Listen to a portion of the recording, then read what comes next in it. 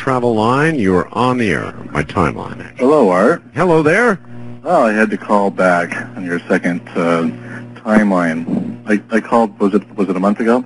I Seems like moments to me. It's been about a month since I did the first time. My name's Michael. I'm the pilot of the non-linear transdimensional transport vehicle. From the year 2037. Well, 2037 is my report-in year. Report-in year. Yeah, that's my point of origin, where I go to All right, and when I go out on my next assignment. You're going to have to remind me. Your purpose here is. My purpose at this moment in time, in this day, or well, your general purpose in for time travel. Oh well, I'm a trained pilot for a vehicle, and I go out with missions with other teams. I'm just a plane pilot, basically. There's nothing extraordinary about it. Like a 737 jockey, something like that. Well, more like a charter flight, let's say. Charter flight, that's very good. Oh, yeah. All right, I have a number of questions sent to me by listeners, which I would like to try out on you. Now, you're welcome not to answer any of them that you Well, I'll give you a thing about my, discuss with other people who have been calling, going, well, I can't say that and stuff. For me to say, or them to say anything on the air isn't going to cause a paradox unless I'm talking about a specific person who may be listening. Like if I say, I know what's going to happen to Richard Hoagland. That could be a paradox. But me, you can ask away with anything because Richard Hoagland is a paradox.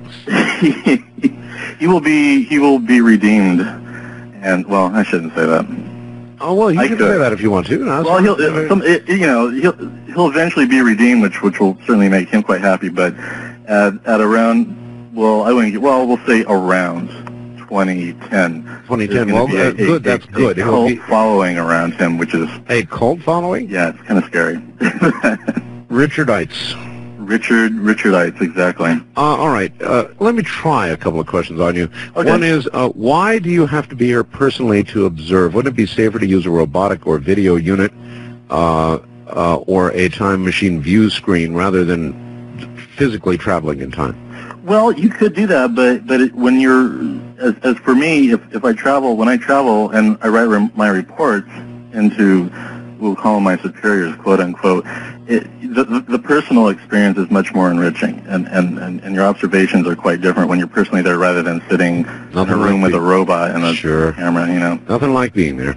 All right, what happens if you get killed in a car accident or, say, die of a brain aneurysm while here in this time? I don't get in cars in this time. Are you crazy? I have my own vehicle. I fly, Good answer. Okay, let's see.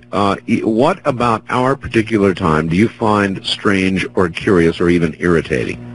Well, this particular timeline, I mean, there's an infinite number of timelines, and but they all fairly correlate with each other, except for some extreme circumstances.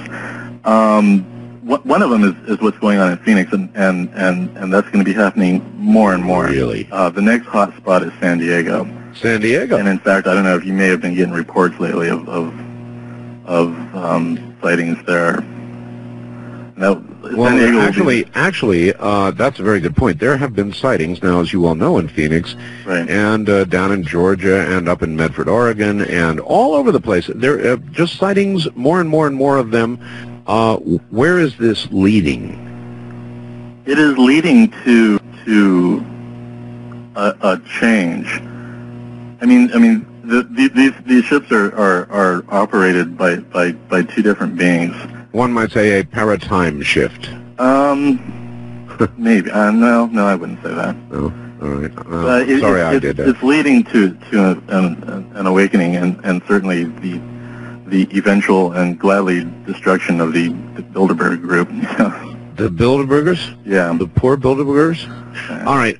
In our time, we are plagued with cancer. Mm-hmm. What causes it? Do we ever find out, or how it can be avoided or cured? It'll be cured, but to tell you the truth, I don't know what causes it. That's something I never looked into.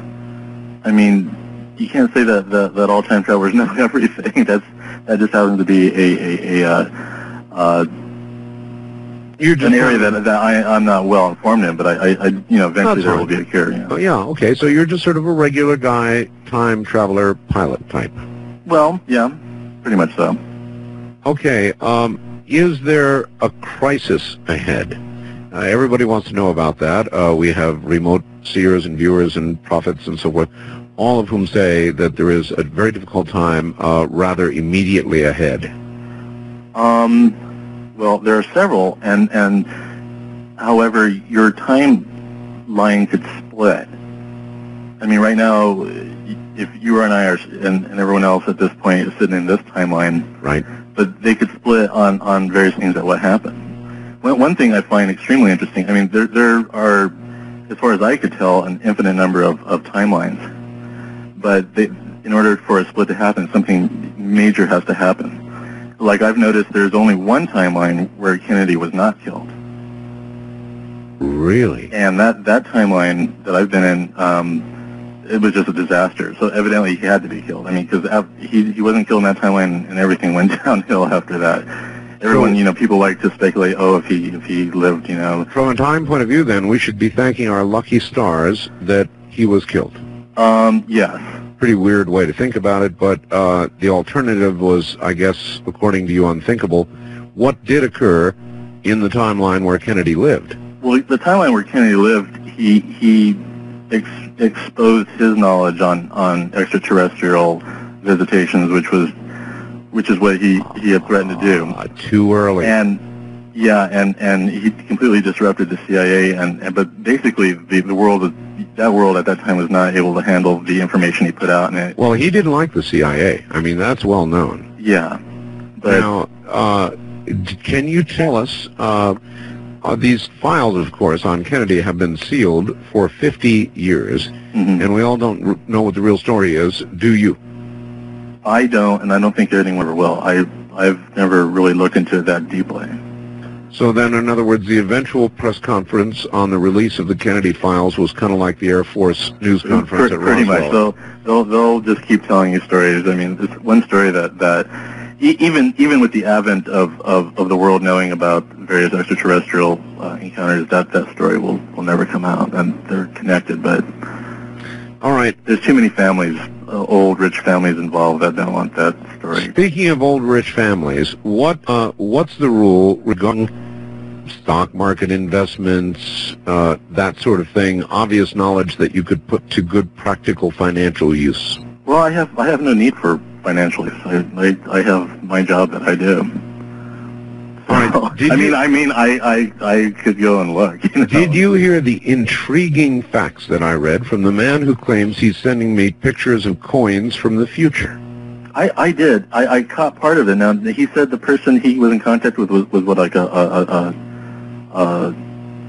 just traveling around. It was like on a bus or something? Or? It was the person that he would eventually marry. Right. I just thought that to be very intriguing. Is it possible that a physical manifestation from the future could be tossed on a table? Yes, of course. You can move objects like that. Wow. So that when I get these... Newspapers, anything like that, yeah. Really? Even a newspaper? Yeah. Wow. But that newspaper, I mean... Wouldn't that be off into near Paradoxville? In other words, a newspaper or coins are absolute proof of the future. Not necessarily. It could be proof of only one future. If, for instance, I brought you a newspaper from 50 years, well, there aren't years in 50 years. Let's say I brought you a newspaper from 10 years ago. Yes. Or 10 years ahead. And I gave it to you. Yes. But that could be from a different timeline. So none of it might really come to pass. Various events might not come to pass. It depends on what timeline you may shift into. Well, that's intriguing. Right. Which depends on events. Now, are you able to influence those events and shift us into a different timeline? That is part of my job, yes. My last mission was, I went back to 1933 to stop Operation Southern Cross, as they like to call it, because that was just bad news. At least in one timeline, anyway. So, in other words, we're constantly, in effect, improving on the future. Exactly. Pretty good job if you can get it. It seems though, like, as I said, in order to shift a timeline, it has to be something major. It can't be like you make a decision to right instead of left.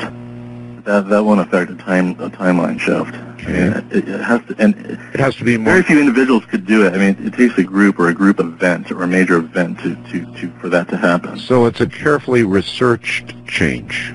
Pretty much so, I would say. Yeah. All right. Well, as usual, I thank you for calling in, and Okay, Art. right. Thank you very much. And I'm going to call in to your next one, which will be in a couple minutes to me. That'll be interesting. Right. Thank you. That's my time traveler from 2037.